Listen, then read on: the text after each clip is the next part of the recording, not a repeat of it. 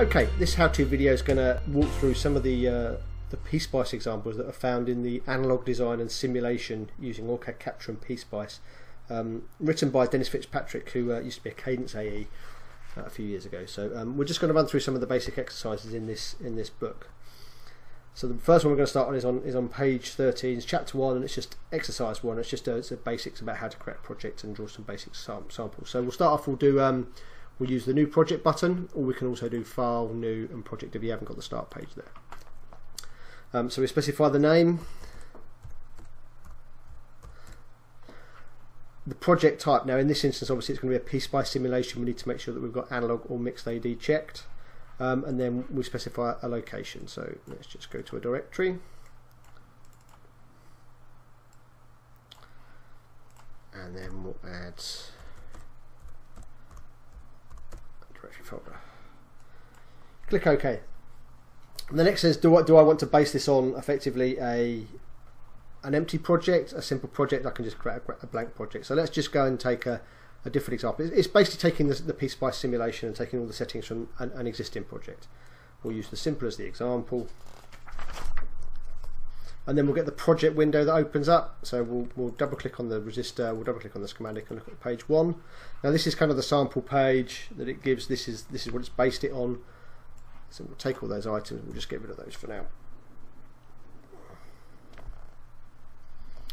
The next bit we're going to do is actually start to place some parts. So based on the resistors or the book's samples, what we need to do is draw a circuit. So we've got two ways to do this. We can use the place part menu.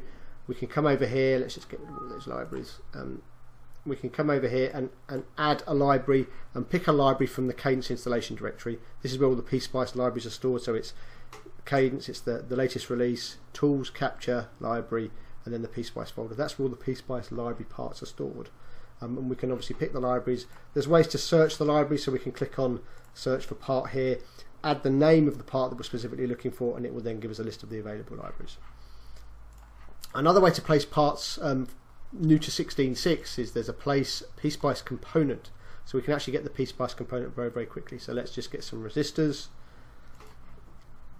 So we'll put one down, we'll right mouse button rotate, and we can put the next resistor down and then press the escape key, and then we also need to place a voltage source. So we want a PSpice component source, and what we're going to use is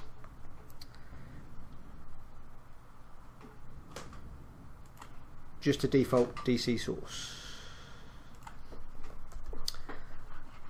And then we want to place some power and ground symbols, so we can use the place ground symbol here, or we can use the icon over here.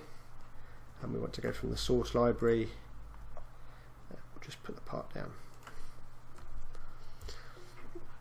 So once there's my part, I need to obviously wire this up. Now I've got a couple of ways to do this. What I can do is I can click and drag the parts and then move them around.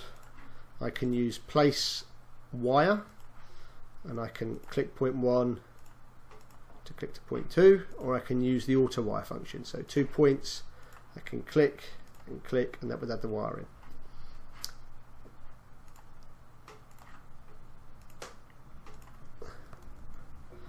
And then we can obviously just click and drag to move this wire around and get it where we need to go. The next section is really adding things like net aliases. So maybe what we want to do is label some of these nets. I mean, these nets here do have a default name. If we right mouse button on a net, you can see that we've got a default name that's been given already.